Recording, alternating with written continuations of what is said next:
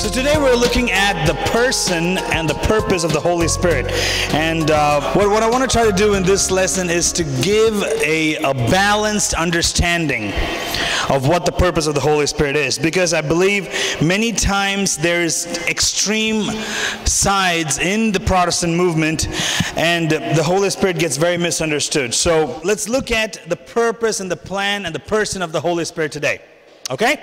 All right, so the group of people, there's a group of people, I was doing a little study on this, there's a group of people who believe that the power or the move of the Holy Spirit, the acts of the Holy Spirit as some people call it, ceased to exist after the New Testament was canonized, after the New Testament was done being written. And those kind of people we refer to as cessationists, people who believe in the cessation of the works of the Holy Spirit. What they try to, the basis of their understanding is, if I believe that the Holy Spirit, let's say for example, the gift of revelation. So if I believe the Holy Spirit is still revealing things to a human being, that means that we're adding to what has already been canonized in what we know as the Bible.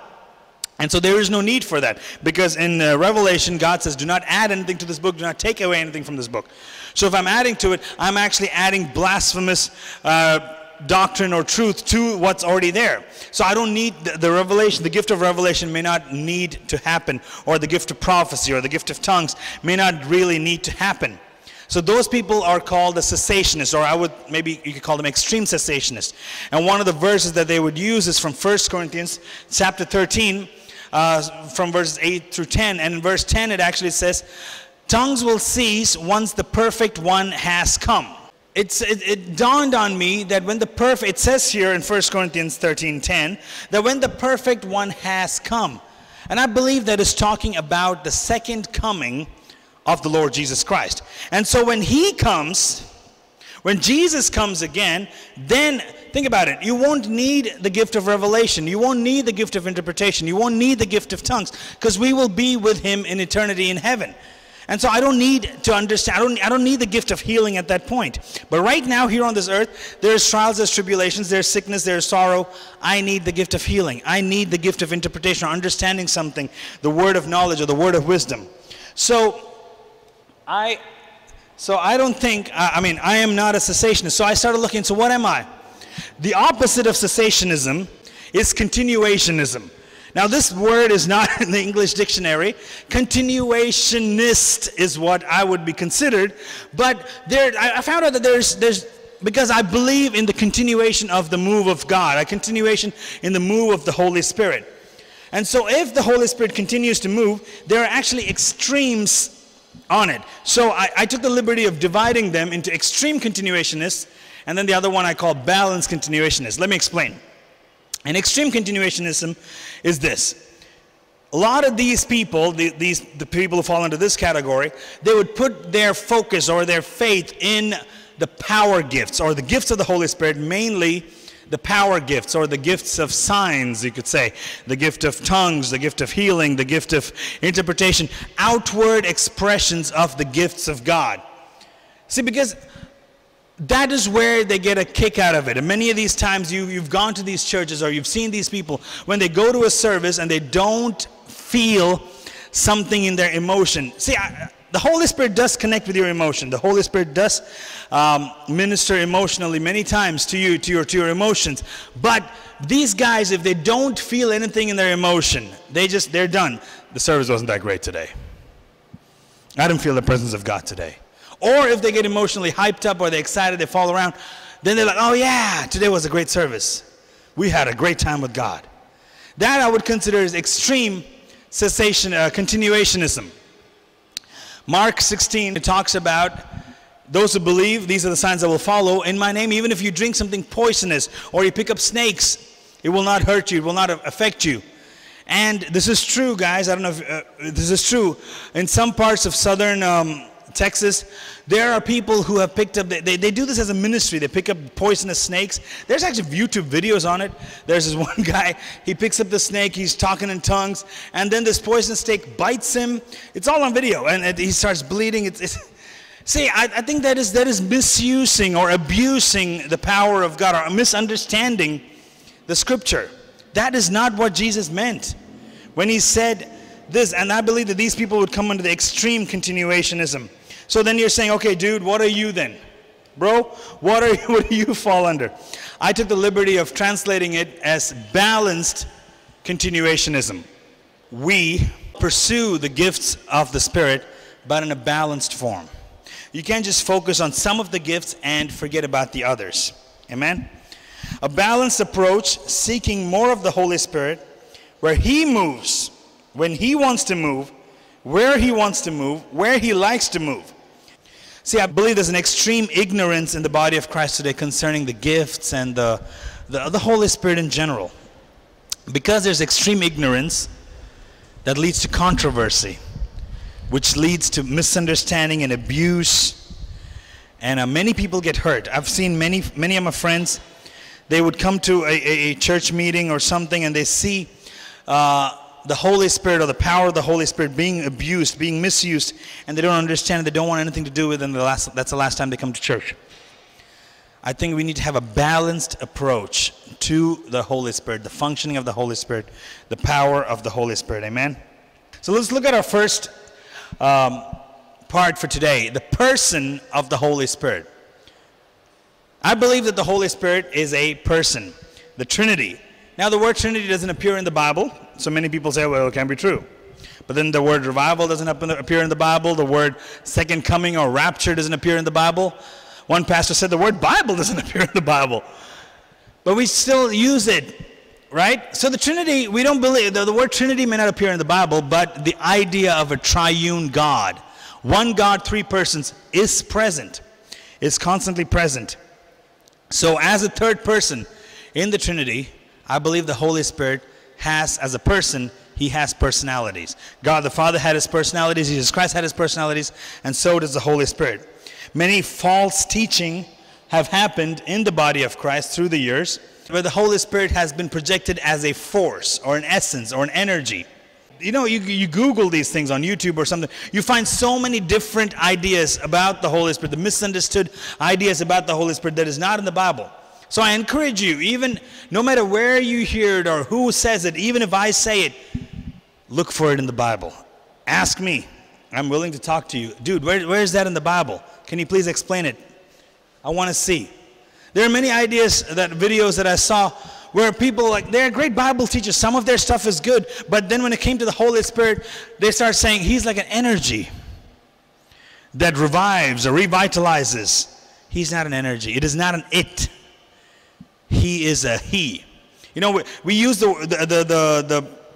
word it or for an inanimate object, the camera or the tripod, or it is an it, a chair. It is an it. But when I'm talking about a person, it is a he, it is a she, the masculine or a feminine gender. And so every time you look in the Bible, whenever it talks about the Holy Spirit, no matter which language you're reading the Bible in, it always has a masculine gender to it. The Holy Spirit, He is not a force. He is not a created being. Some people believe that Father God created Jesus and His force is the Holy Spirit. That is not true either. Jesus and the Holy Spirit are not the same. They're not interchangeable. They're three distinct persons, yet one. So let's look at some truths about it, okay? The truth about the Holy Spirit. In the beginning, God created the heavens and the earth, Genesis 1:1 says.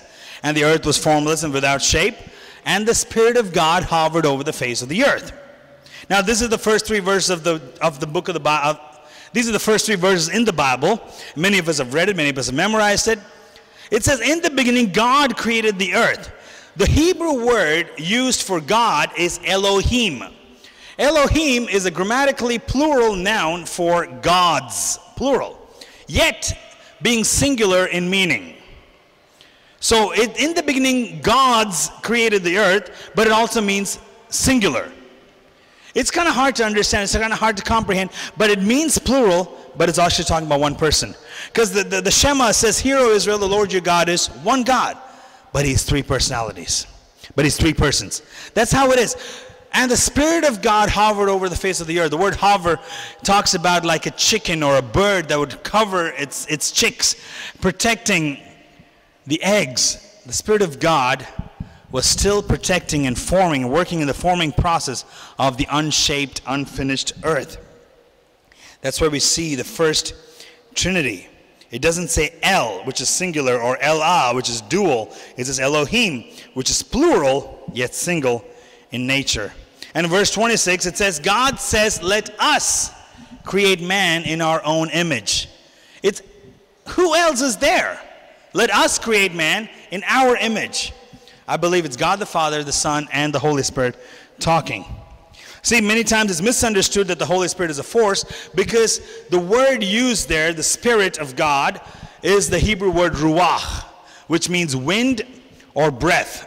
So it could be misunderstood for an energy or a force. Okay? That's amazingly misunderstood. But you cannot have a personal encounter with a force. I cannot have a personal encounter. I cannot have a personal encounter with wind. Right? Sometimes you use the phrase the wind has a mind of its own. But it's not really the case because we know the wind doesn't have a brain system. It doesn't have a nervous system. It doesn't understand. But you can have a conversation with fire. You can have a conversation with water. Oh, water, you're so tasty. I love you. You're so great. I can put you in a bottle, keep it in my pocket. You can't have a conversation with force. You can't have a conversation with wind or fire. You can't have a personal relationship with an inanimate force. But you can have a personal relationship with God. Amen? So let's look at some personal characteristics of this personal Holy Spirit. Person of the Holy Spirit. The first one I want to point out is 1 Corinthians chapter 2, verse 10. For to us God revealed them through the Spirit, for the Spirit searches all things, even the depths of God. He has an intellectual capacity to think. A person, a human being, that's why they're set apart from the other animals, from the other creatures, because we have the ability, the sixth sense, to think.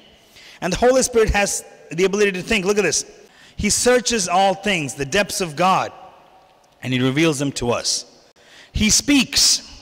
The next slide. He speaks. 1 Timothy chapter 4, verse 1. The Spirit explicitly says that in the latter times some will fall away from the faith, paying attention to deceitful spirits and doctrines of demons. That's a future prophecy. But look at the beginning part. It says, He speaks. He says that this is going to happen. Acts 13, verse 2. While they were ministering to the Lord and fasting, the Holy Spirit said, set apart for me Barnabas and Saul for the work which I had called them. And you may ask, okay, how does the Holy Spirit speak?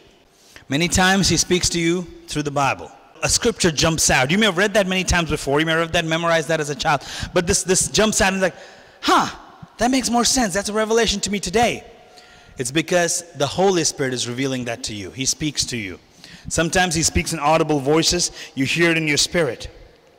You see, when your spirit is tuned to the Spirit of God, it says in Romans 8:5, when your spirit is, you're thinking like the Spirit of God, like say if Jen calls me on the phone.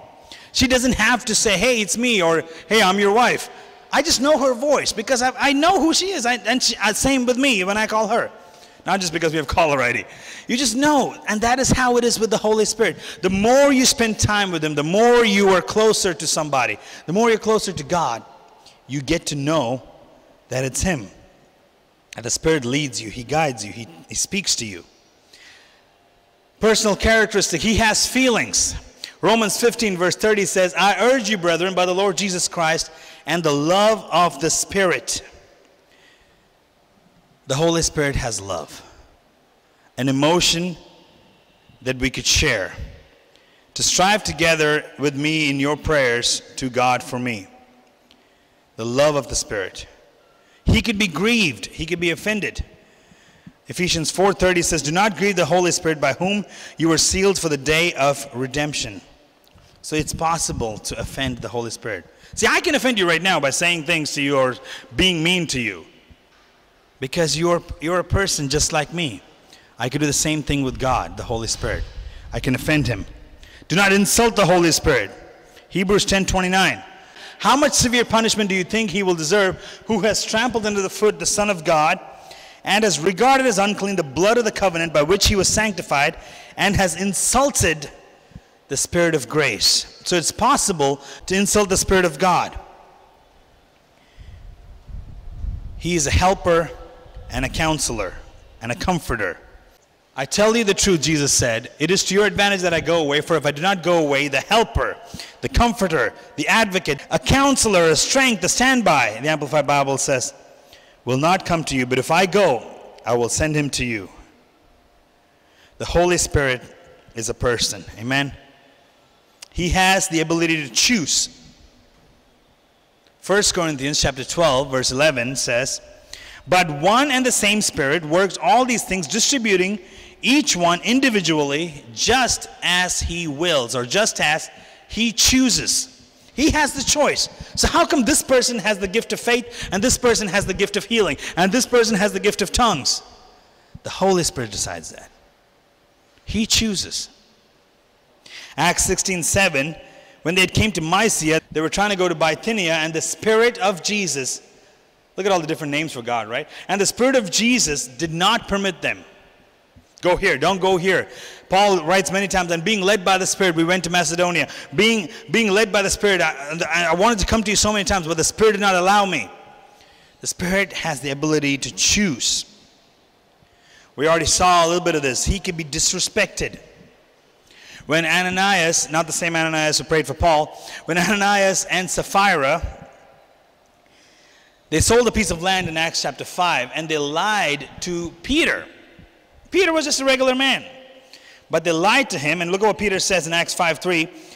Peter said, Ananias, why has Satan filled your heart to lie to the Holy Spirit? Not lie to the pastor, not lie to the congregation, but you lied to the Holy Spirit. In other words, you could lie to God. You could try to hide, but he knows all things. He searches all things. And you know what happened to this story? Ananias died immediately. The people go bury him. By the time his wife comes, says the exact same lie. And Peter says, dude, the people, the guys that took the husband's body, they're standing at the door, and they'll carry you out as well. Pop, she dies. Don't lie to the Holy Spirit. Acts chapter 7:51. You men who are stiff-necked and uncircumcised in heart and ears are always resisting, or some translations say disobeying the Holy Spirit. You could choose to disobey God. You could choose to disrespect God. God told Jonah, go here, but he said, I'm going there. We know what happened. Choosing to disobey God. You're doing just as what your fathers did. Another personal quality, the last one, of the Holy Spirit. There is a debate out there. I've had some of our friends ask us or talk to me about this. Say, the Holy Spirit cannot be worshipped because he's a spirit. If the Holy Spirit has the same nature and deity of God the Father and God the Son, and in Hebrews 9:14 it says he is an eternal spirit. In Psalm 139, David says he's omnipresent. Where can I hide from your presence, O God? Even if I make my bed in the depths, you're there. If I go to the highest of heights, you're there. He's omniscient. 1 Corinthians 2:10 and 11, we read that verse. It says, you know all things. You understand all things. If the Holy Spirit possesses all the qualities and the nature and of the deity of God the Father and the Son, I think that qualifies him as God, which means that he deserves my worship. So the Holy Spirit is a person. He has the attributes of a person. He performs the acts of a person. He's to be treated as a personal God and worshipped as God. Amen? So those are some of the points that I want to talk to you about the person of the Holy Spirit. Look with me for a few minutes about the purpose of the Holy Spirit. Why do I need the Holy Spirit? What is the purpose of the Holy Spirit? In the Old Testament, the Holy Spirit would come on certain individuals for certain time, and they'd be able to do some certain extraordinary supernatural spiritual tasks, and then he would leave. Remember Joseph in Genesis, he had the ability to interpret dreams. Even when Pharaoh asked him, they tell me that you could interpret dreams. And he says, Lord, I cannot do it, but the Lord will do it. Samson, one of the judges, he had the power of the Holy Spirit come on him, and he would be able to pick up gates, push down temples, and kill thousands of people with a donkey's jawbone. But then there's a sad verse in Judges where it says, Samson did not realize the Spirit had left him. Saul was anointed king. The Spirit came on him. He even prophesied at one point. But then the Spirit would leave him. The demon spirit would take over. And David would play his harp and he would calm down. David prayed, God, do not take your Holy Spirit away from me. The Holy Spirit in the Old Testament would come and go, come and go. But in the New Testament, Jesus promised his followers that he would send another just like him. A paraclete, the Greek word for that is. Just like him. Think, for example, let's say I have a Samsung J6 cell phone. Okay, I have a Samsung cell phone. And I tell you, I'm going to give you a phone, another phone, just like this. But then when I give it to you, I give you an iPhone 10. Now, this is a smartphone. It's actually a better phone. It's got better cameras and more memory. But it is not the same. And you may say, but you said I'll give you another just like this. In other words, you were said that you will give me another Samsung J6. When Jesus said, I will send you another just like me, it means Jesus was a counselor to them, a guide to them. He was telling them where to go, how to live life for the disciples, right? And he says, I'm leaving now, but I'm going to send somebody just like me who will live in you, a person who will live in you. Sometimes it's hard to understand that. I think, well, it's hard to understand that. But I will send a Spirit who will live in you, who will guide you in all truth. So, see, there's a two-step process. When you get saved, when you are born again, you and I, the Holy Spirit comes to live in us. It's a seal that we receive. Look in Ephesians chapter 1, verse 13 and 14. In him you also, after listening to the message of truth, the gospel of your salvation, having also believed, you were sealed in him with the Holy Spirit of promise, who is given as a pledge or down payment of our inheritance, with a view to the redemption of God's own possession, to the praise of his glory. Verse 13 says, when you get born again, when you believe in your heart, confess with your mouth Jesus Christ is Lord, you are saved. You are born again. And as a seal, as a certificate of acceptance, you get the Holy Spirit. You are sealed in him, who is given as a pledge or down payment. Let's say I want to move into your house, and you say you need to give me a down payment of a certain amount. And I say, okay, man, here's 1,000 rupees right now. I'll give this to you as a good faith keeping. Keep this until I get the rest of the cash to you. That's a good faith, the down payment. So the Holy Spirit is given to us as a seal. So when we get born again, when you get saved, you receive the Holy Spirit. Every believer of Jesus Christ has received the Holy Spirit. Now the baptism or the filling of the Holy Spirit is a separate step, is a separate event. Let's look at that. In Acts chapter 1, verse 5, Jesus said, wait in Jerusalem till you receive the baptism of the Holy Spirit. Baptism is it's not a hard word to understand. It means immersion or submersion, being fully dunked in or dipped in. So when the Holy Spirit comes, you could say baptism, you could say filling, you could say anointing, you could say submersion, you could say whatever word you want.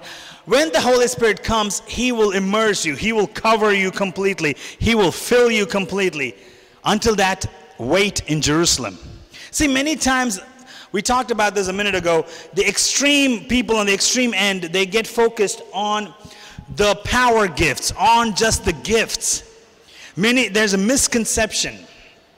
There's a misconception going around where it says, not just today, it's been going on for years, where it says to be saved, or there's another word, to be fully saved, you need to be able to speak in tongues. Because many times in the New Testament where it said, and the Holy Spirit came on them and they spoke in tongues and prophesied. So you need to be able to speak in tongues to show that you've been filled with the Holy Spirit.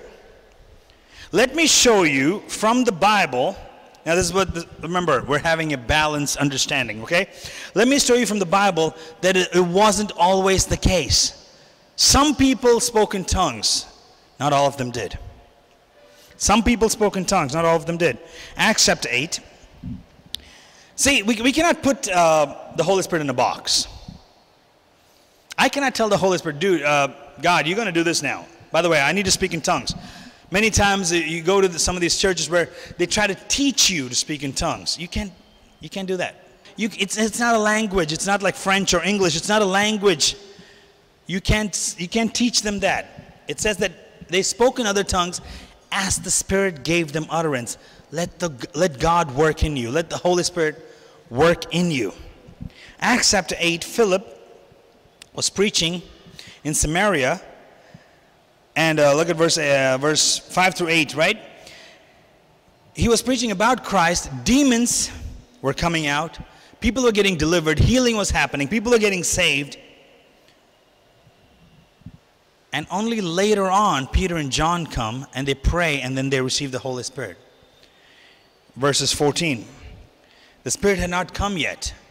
And Peter and John come and say, let's pray for you. They lay hands on them and they pray for them. All this stuff was happening. The healing was happening. The deliverance was happening. Demons were coming out. People were getting saved. All that before anybody were filled with the Holy Spirit. What I'm saying is I'm not negating, I'm not saying that you don't need the filling of the Holy Spirit. I can't put a formula to it. I'm not going to say you need to be saved first, that you need to be baptized next in the water, and then you will get the filling of the Holy Spirit. I cannot do that. I cannot put that in that order.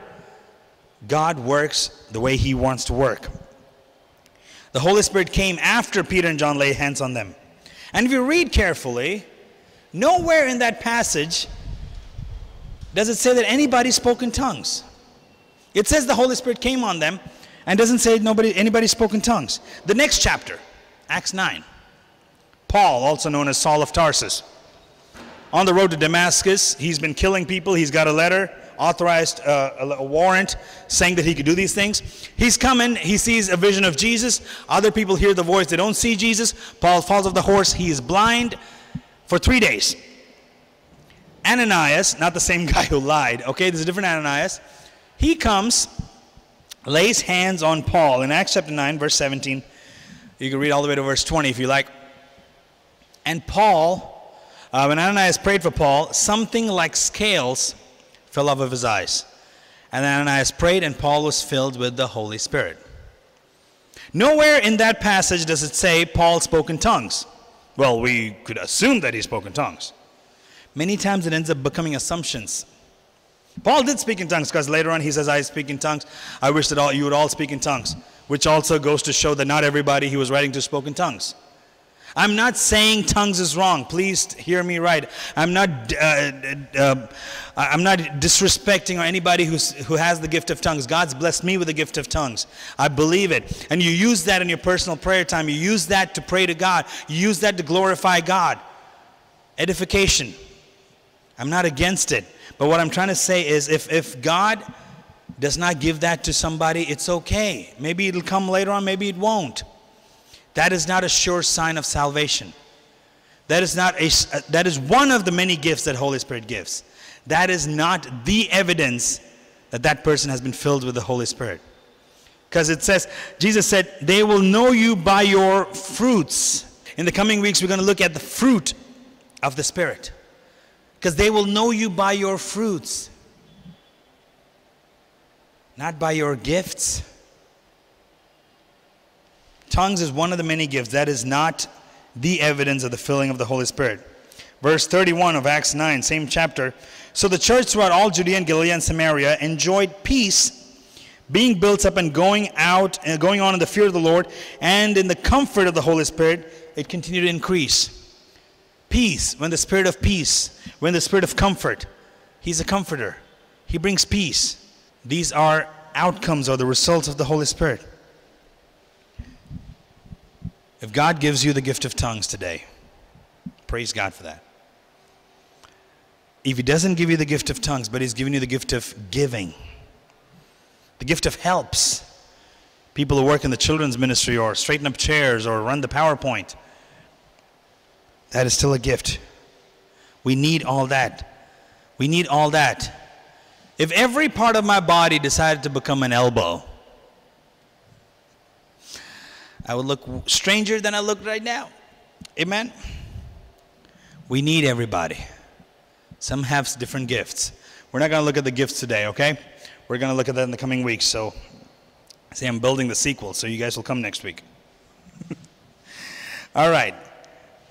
I want to look at some of the effects. What is the purpose of the Holy Spirit? Why do I need the filling of the Holy Spirit? Some of the effects or the outcomes once the Holy Spirit fills us. The first thing I believe, is conviction. John 16, verse 8, Jesus said, "And when he comes, he will convict the world concerning sin and righteousness and judgment." You know that voice in your mind when it says, we should probably quit doing this sinful stuff, we should probably get saved? It's the voice of the Holy Spirit.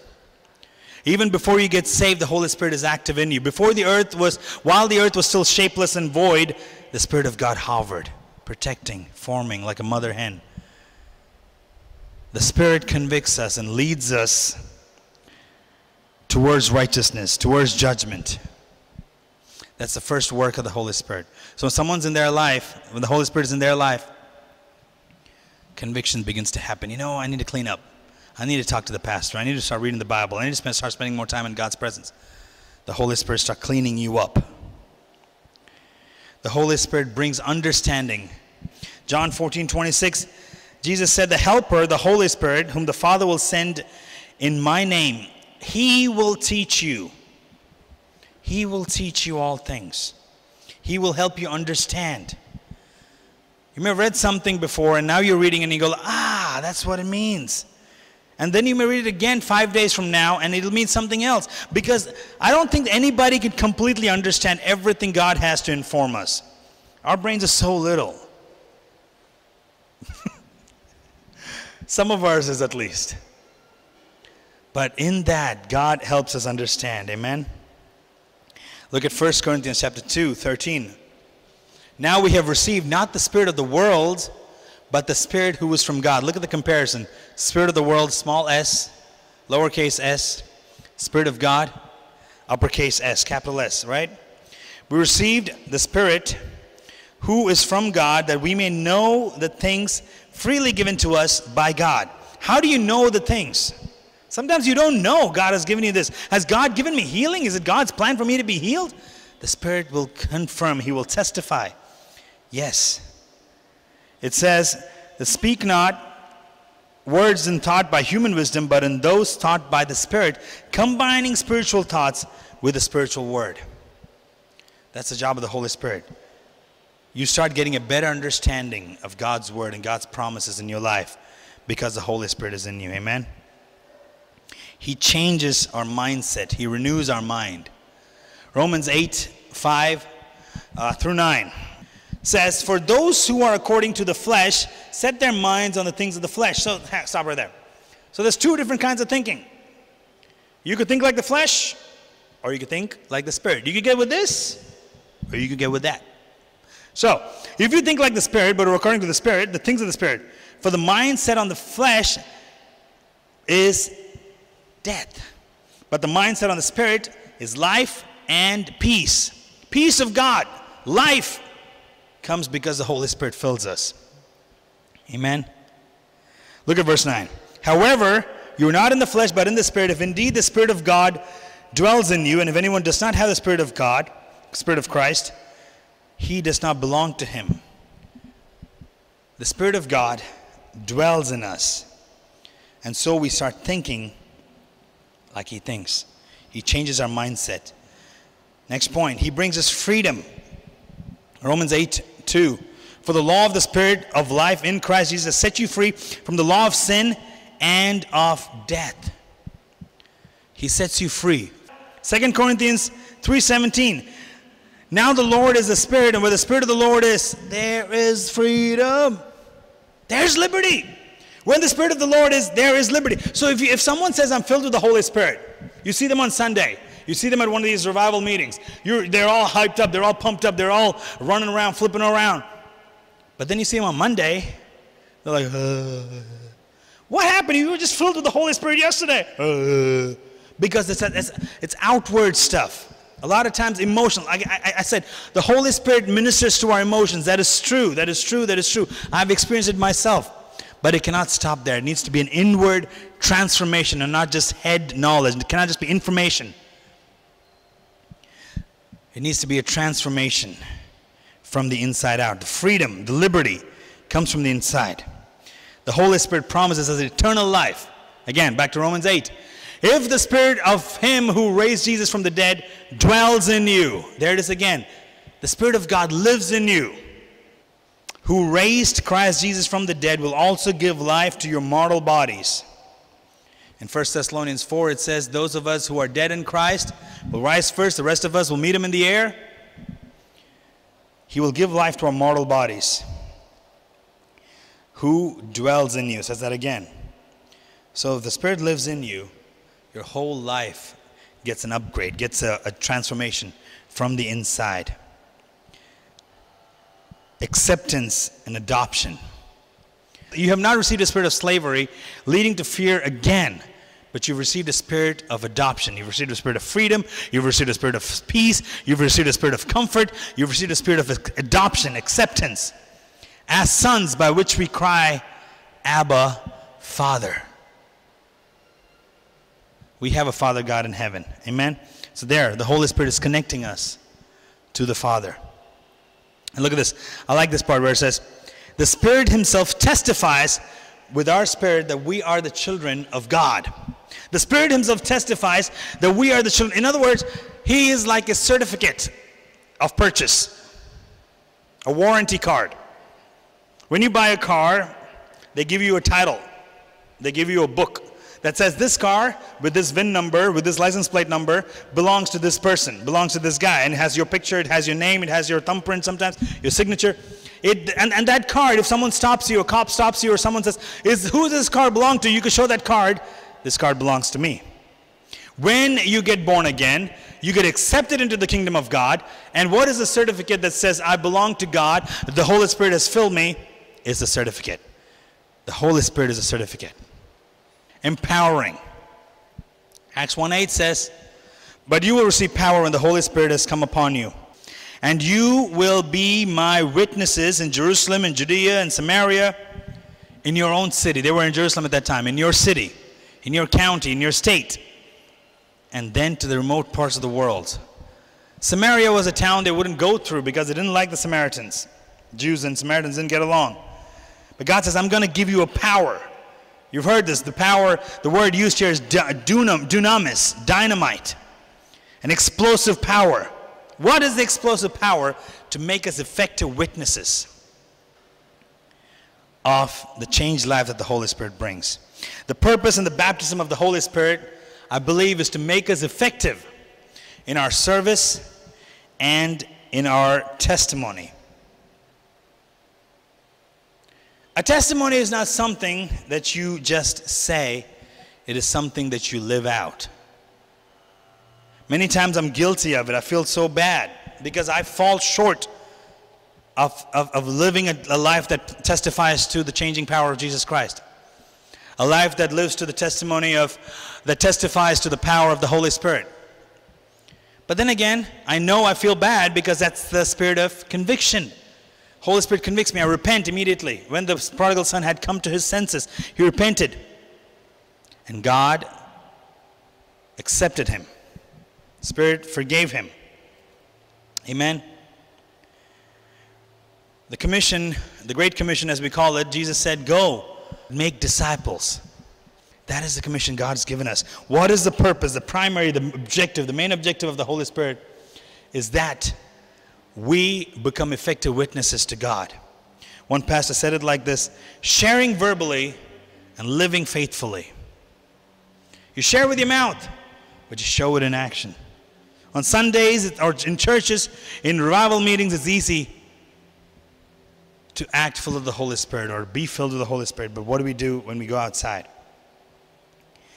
To live a godly spiritual life from Monday through Saturday, or for the rest of your life, you need the filling of the Holy Spirit. So you say, okay, I was filled with the Holy Spirit back 20 years ago, 10 years ago, last week, but now I don't feel like it.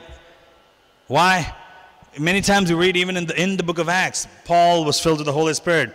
And then it says again, he was filled with the Holy Spirit. Peter was filled with the Holy Spirit. Stephen was filled with the Holy Spirit. Many times we use it up, or it leaks, or it evaporates, and you fill it up again. Just like we put a petrol in our car. Just because you put petrol in your car when you first started driving it, the car doesn't have petrol anymore. Or you get hungry after you eat breakfast, you're hungry again for lunch and then again for dinner. And a snack in between, a snack before bedtime. You need that filling. The filling of the Holy Spirit. You need the filling of the Holy Spirit to live an effective life, to live a life that testifies to the life-transforming power of God. I believe that is the purpose of the Holy Spirit. A personal God who Jesus promised will live with you, who will stay with you, inside you. In the coming days, hopefully we'll be able to look at the fruit of the Spirit and the gifts of the Spirit as He distributes them. So I encourage you to come, or if you're watching online, check it out. It'll be a blessing to you to have a balanced understanding of what the Holy Spirit's purpose in our life is. Let's pray. Father God, we thank you for sending your Son down to this earth. And Jesus, we thank you for dying on the cross and entering into the glory and then sending the Holy Spirit down. Holy Spirit, we thank you for being a constant companion, a friend, for taking residence in earthen vessels like us. God, I pray that we will live a life that is pleasing to you, that is testifying to the power of God. God, as we go through this study, as we go through these coming days, I pray that you'll give us wisdom to understand fully the things of God. Now, we agree that we will not be able to understand everything, but the things that pertain to our life, the things that pertain to us maturing in Christ Jesus, that we will produce much fruit. Pray a blessing over everybody watching. I pray a blessing over everybody listening, God. In Jesus' name we pray. Amen. God bless you. Thank you for being here.